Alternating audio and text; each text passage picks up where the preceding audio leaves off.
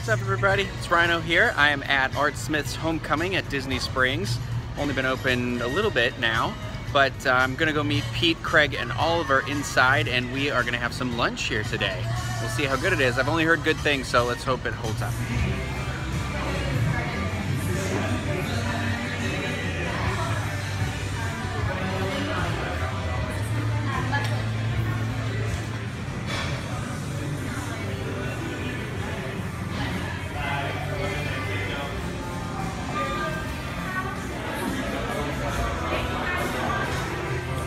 Yum, Hush Puppies.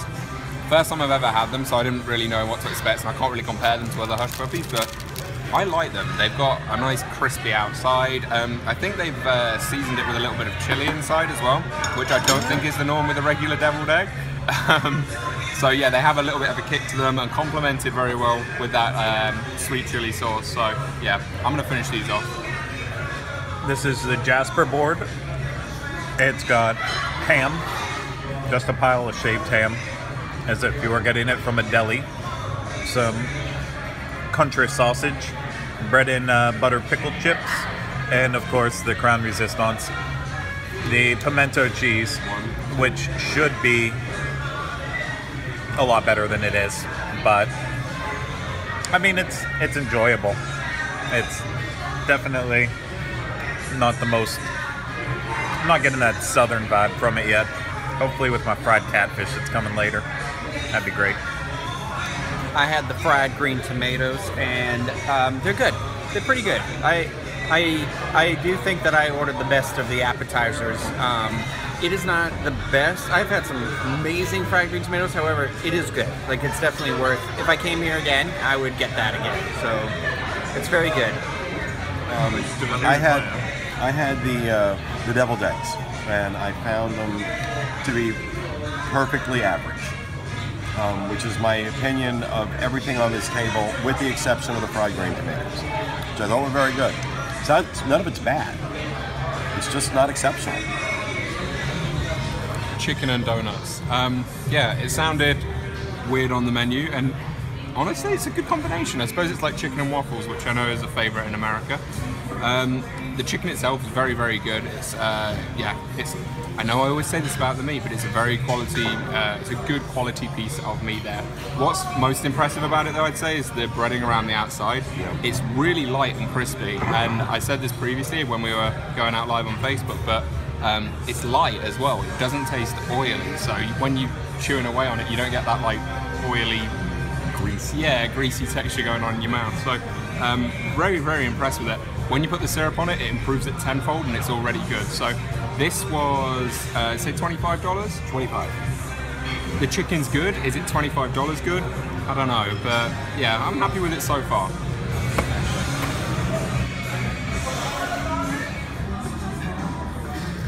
Well, I got the fried catfish, as I may or may not have said before. I don't remember anything anymore.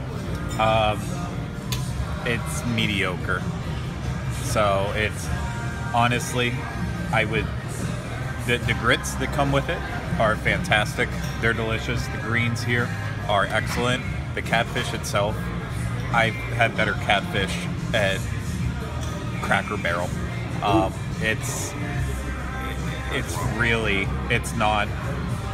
not great. So I make a better fried catfish at home, and I'm mediocre at cooking. So it's, with hot sauce, it becomes fantastic. But you know, that's because all I can taste is the hot sauce now. But very disappointing.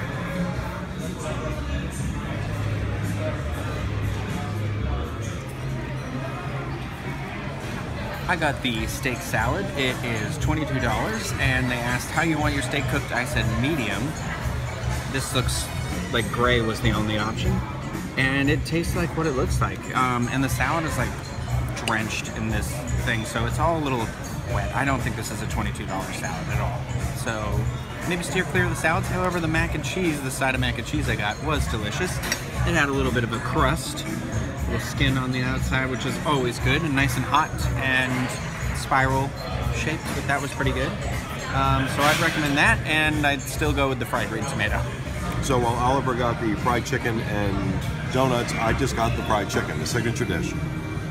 Comes with a creamy mashed potato and a cheese biscuit. And I will tell you, it is excellent. $26, so it's kind of expensive. But as Oliver said, really well done coating. It's light, doesn't feel greasy, really flavorful. Chicken's very tender, very juicy, very moist. So these seem to be the dishes to get here. The fried chicken is definitely a winner. So is Rhino's mac and cheese is very, very good. So this I give a good mark to. I got the moonshine cake, and it is real good. This is definitely the best part of the meal for me. You can taste the moonshine in here. It's kind of like a rum cake. That's why I said rum cake before, but it's very soaked in there, and it's served on top of this fruity sauce that I really like with a delicious scoop of vanilla ice cream. So I would highly recommend this. Tell me about your chocolate cake. It's quite good. There it is, right on Rhino's smoke. It's quite good. So is the ice cream. The vanilla ice cream, surprisingly. It's really good. Tastes like that like Dairy Queen soft serve. It's got that flavor to it. It's really good. Okay, so we just left the restaurant, and what's the consensus here? On a scale of 1 to 10, I gave this around a 7. Thought a lot of the food was mediocre. The fried chicken and the chocolate cake I had for dessert, very, very good. But a lot of the other dishes just seem to fall short. So I would say if you're a fan of fried chicken and chocolate cake, this is a great place to come. But also keep in mind that for 4 people, we had, all 4 of us had appetizers, all 4 had a main course and 2 desserts, no alcohol.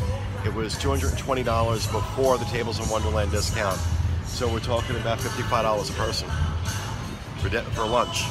It's a lot for mediocrity. So She's got people. you make the choice. Let us know what you think in the comment section.